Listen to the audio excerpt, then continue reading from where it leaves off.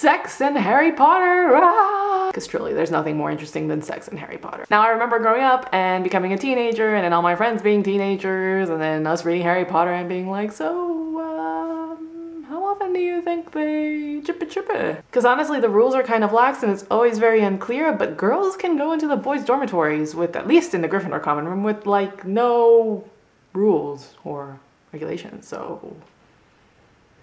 And also, I'm like 90% sure that there has to be some kind of spell or potion where it's just like, no prego! I mean, I never really hear about anyone at Hogwarts just being pregnant. Now, that's not the only weird sex stuff going on. There's also a lot of really weird, like, undertones and strange things. Like the fact that Umbridge got raped by centaurs in the Forbidden Forest, which is just...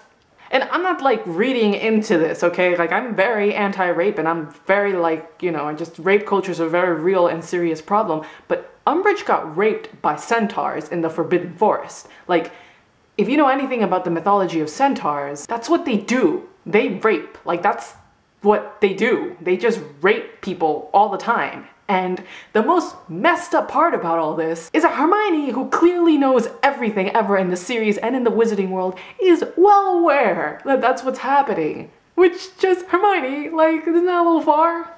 And even more to add to that argument is when you like see Umbridge in the hospital later on in the series and she's like, oh, she got raped by centaurs. Another weird sex thing, but people seem to remember this one more, is Aberforth, Dumbledore, and his goats. Now, Aberforth got in trouble for goats, and if you know anything about goats, you know they're one of the animals that have human-like vaginas.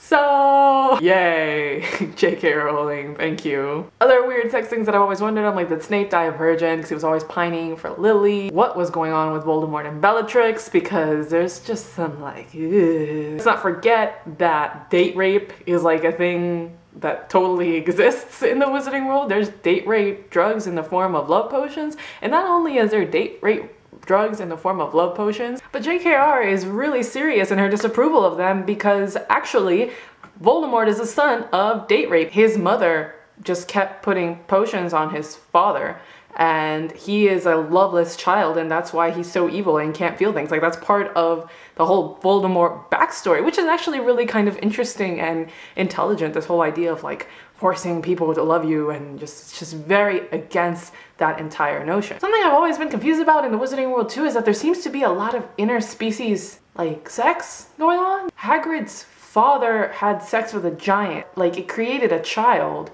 So I don't know how that works exactly, because I guess reproductively I'm kind of confused by that, because the book is very much like we shouldn't discriminate against half giants or half muggles and half wizards, but the thing is like, how does that work exactly? I understand that wizards and muggles are the same species, so that's not a problem. One just has magical properties and the other one doesn't have magical properties. But in the case of half giants, how does that work? And earlier in the series, Ron mentions that some like character, I think it's like Crabbe or Goyle, has a little bit of troll in them, and how does that work? Like, how does that come to pass? And I know that we're not supposed to pass judgment on it. Like, you know, I mean, Harry Potter is basically an entire screed against racism. So, but that's never ever solved.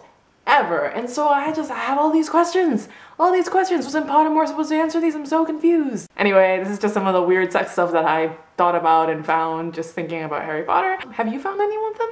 Let me know in the comments below, or just message me on Tumblr or one of my social medias, because this is actually something I'm really curious about. Oh yay! Sex and Harry Potter! Ah, everyone's favorite things ever! Wee! Bye.